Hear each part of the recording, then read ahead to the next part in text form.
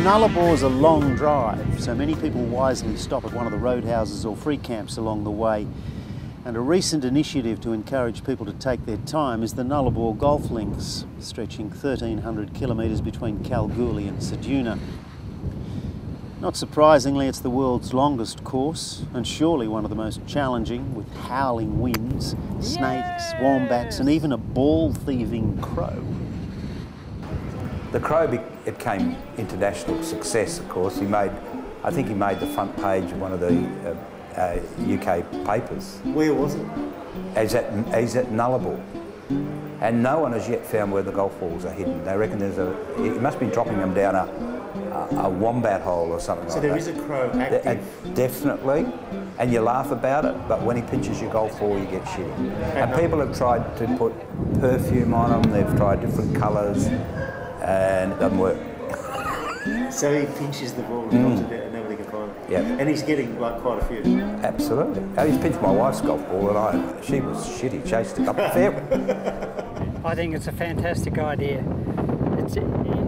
There's so many good reasons. It's getting travellers to stop, break their journey. This is my caddy and spotter, Monty. Do you offer him advice? Do you? All the time. She does. She does. How to live your life? Yes. Yeah. Or if counting golf swings isn't your thing, you might prefer to count the wildlife.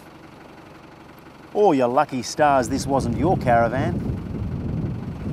Or even the number of solo travellers you meet on the road these days. So how are you finding this life on the road?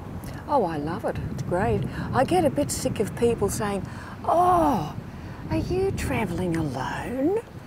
You're brave." There's nothing brave about it.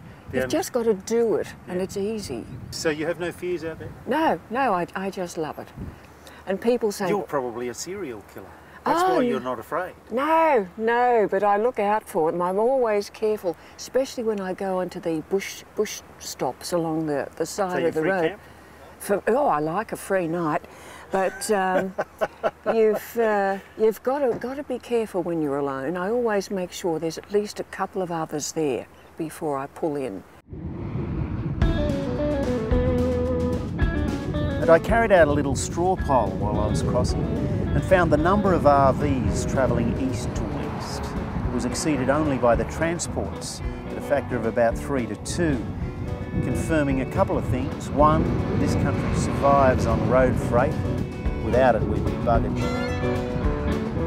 And two, sensibly, this is where all the grey nomads escape to get away from the heat, the southern latitudes.